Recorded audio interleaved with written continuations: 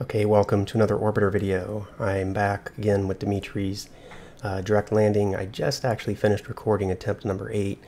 Luckily that ended in a success. But I'm really curious, how this range thing is working. So I'm going to try again immediately after that flight because I'm kind of hoping that we get a longer range because I want to find out what happens, especially if we end up with a range that's like 150 or 200 kilometers, because in the previous 3 attempts they've all been kind of low. We had a 60-kilometer range, an 18-kilometer, 19-kilometer range, and we had about a 75-kilometer range. So let's go ahead and switch camera views, jump into it. Let's go ahead and view our flight record. So as you can see, we've had 8 attempts, 3 successes. It was the last 3 attempts that were successful. 4 crashes, 1 suffocation. And let's go ahead and skip the intro. And right away, let's kill rotate. And shift escape left side, shift escape right side. Let's open up the retro doors. And again, I'm rushing through the beginning part here because I feel like it's pretty critical that we get our interplanetary burn going as quickly as possible. So let's go to the base approach. Let's go ahead and target Brighton Beach so we don't forget to do that. And let's go to reentry all, get more information. And again, my spreadsheet, I just made a quick note to let me know what the altitude at Brighton Beach is when we're landed. So that way, again, I don't know that that really matters, but we'll go ahead and put that in there. We used an anticipation angle of negative 0.3 last time, and I felt like that was the closest we've been so far. I'm going to use that number again. So with that in mind, I'm going to pause. And on this attempt, we're just going to copy paste that down because we're going to use that one again because I felt like that was really close. So let's go ahead and switch camera views here and unpause. Now we have to figure out the all-important re-entry time. So we're going to start with, let's start with 2700. And then go 2800. So we went from, that's saved us 75, so that's 28. So let's try 29. So, and let's just see about 3000. I think that's, let's see, 3000, 2900. So that's a difference of 10 delta V, and it's not worth the time difference. So let's go 2900 again. Page over, and let's get that burn going. So I feel like that stuff there at the beginning is super important.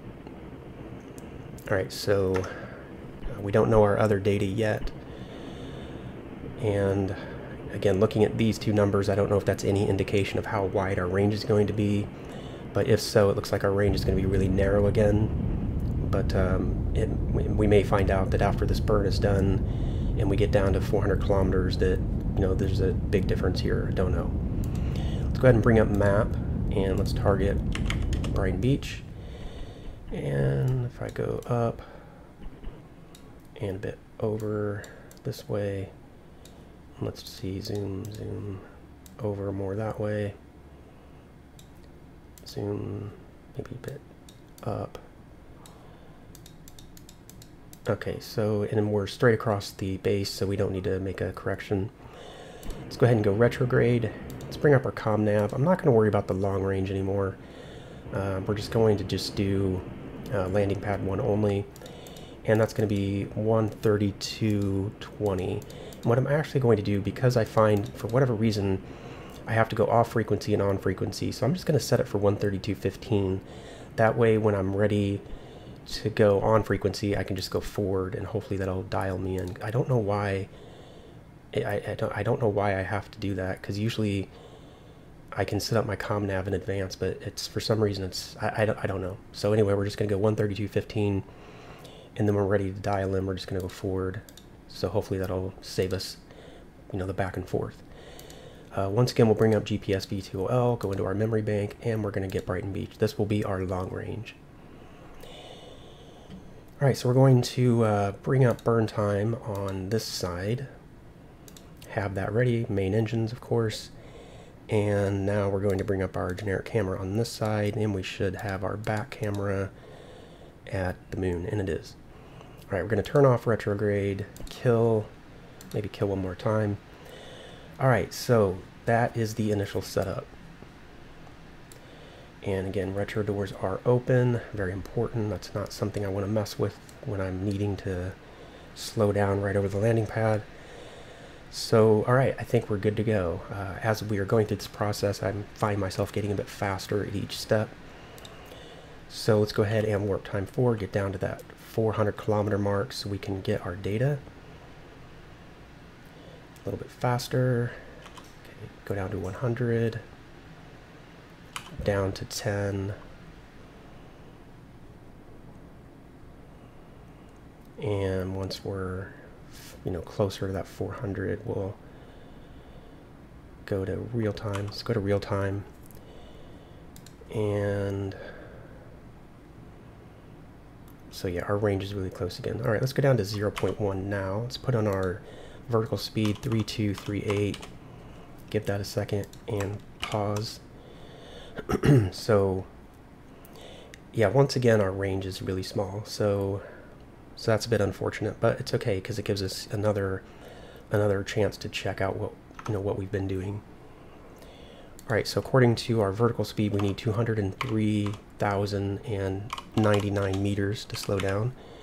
So that's one of the highest ones we've had, so maybe that'll make a difference.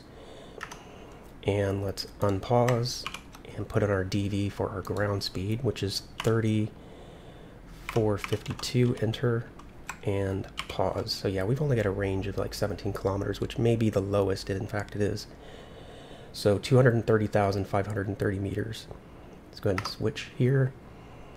So 230,530 meters. And we should just be able to copy all this down, paste it, and just double check. Yeah, we're good. And actually, let me just double check a couple of these. Yeah. Yep, that all looks right to me.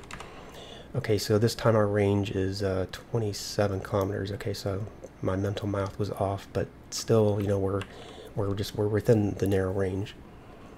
So we've been doing 60%. So the difference between 60% and 50%, because our range is so small, is negligible. So I'm thinking we may want to try 40% on this one. Take a sip of water while I ponder that.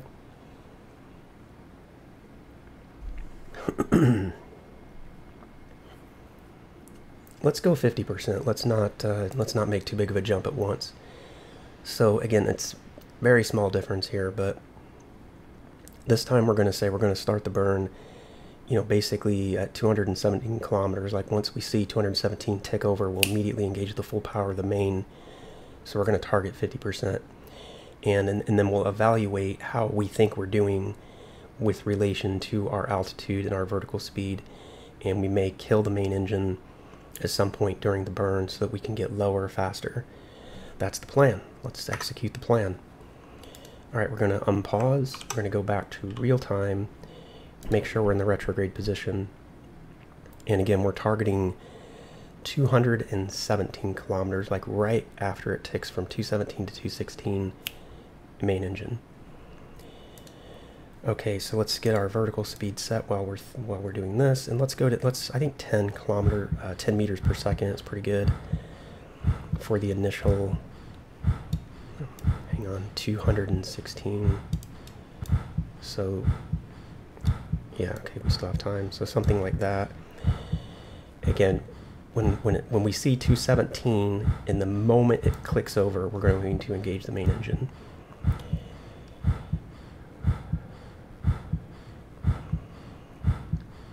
Okay, 240, 230. Okay, we're 217 to 216.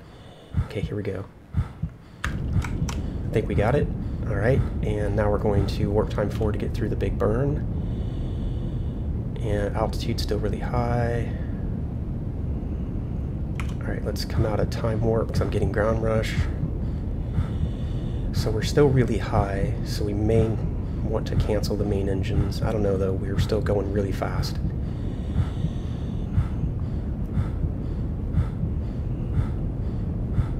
Okay, yeah, we're still going really fast. I'm a bit worried actually. Oh boy. Oh boy, I think we're gonna hit the ground. Okay. You are clear to land. Yeah. 500. 1,500. Kill the main engine. So, not a success. Alright, let's log it. So we did we did I-15 this time, and we had a surface impact. 200. So, let's think about it, because we do have some time on this video, so let's think about 100. 50. 40. 30, so, because I feel like on that one, honestly, because the difference between here and here is so little, I still feel like we would have hit the ground. So, what went wrong? Because 50. 40. maybe, okay, so I did say 20. that our vertical speed and ground speed were higher than they have been. So that's certainly what played a factor here. So it's not just the range that matters. It's also what is the initial velocity. So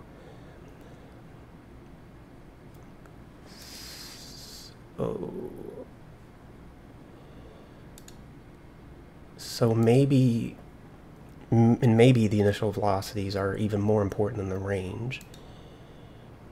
Because here, you know, you can see we had of course, I'm not actually logging the velocities here, but we can tell based on these numbers what the velocity was. But here we had the lowest velocity of them all.